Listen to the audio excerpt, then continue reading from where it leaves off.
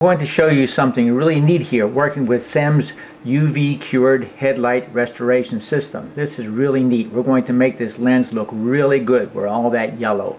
Now if you need to use a power tool, you can use this one, or if you have a compressor, you can use this air power tool, which is a really nice mini tool.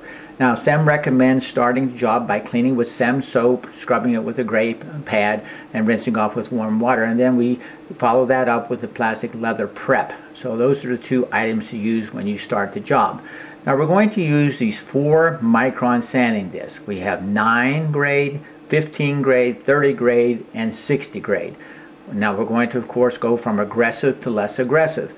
And as I hook up my tool here, and I'm going to put on the most aggressive here to demonstrate the 60 micron sanding disc. Now, if the damage or it's not that yellow, your lens, of course, you can start with one of the other discs. But depending on where you start, you want to go from that disc on to the next one and the next one to go through the process.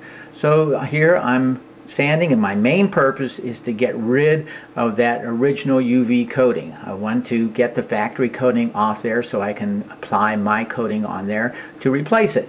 That's the main purpose of this, to make this lens look good. Okay, now you can blow off the dust and then follow up with the plastic leather prep, spray some on there and wipe it off, and you're going to go to your next disc. Alright, so now I'm going to take off the 60 and put on the 30 micron sanding disc. Now you would have to work hard to scratch this or anything. That's why we use these special sanding discs, so that you're not going to have any trouble whatsoever. You're just going to keep on improving this as you go through the process. Now I'm switching. I'm taking off the 30 micron disc and I'm putting on the 15 now. Okay, and of course I'm slowly removing that entire original coating. Now I've compressed this. I actually sanded maybe 30, 40, 50, 60 seconds depending on how bad it was. Okay, so I'm not going to make you stand here and watch me do all of that, so I just compress these. And now I'm on the last one, the 9 micron sanding disc. Okay, and once we're done with this process, we're going to, of course, clean it again. And depending on where we're working, if there's dust in the air or things like that, I'm going to use my plastic leather prep. And then, just like a good body shop man or whatever, I'm going to also add on one other thing that we incorporated into this system, and these are these nice wipes. Okay, we like to use these as a final step before we start applying the new coating. We're going to wipe off that lens with these special wipes, and that just gets rid of any dust, whatever, so it's really prepared to accept this.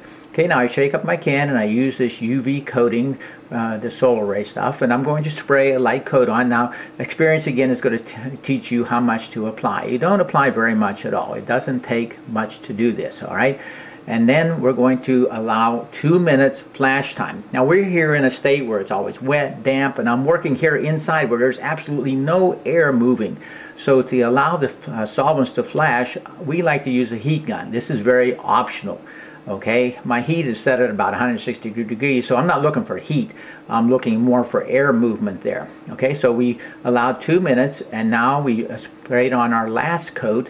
And again, here you're going to wait about 5 minutes. If you're not using heat gun, if you're working outside, you don't have to do that. You just wait there for about 5 minutes, and then we're going to pick up our UV special light here. Now there's a ballast that you have this plugged in, and you turn it on.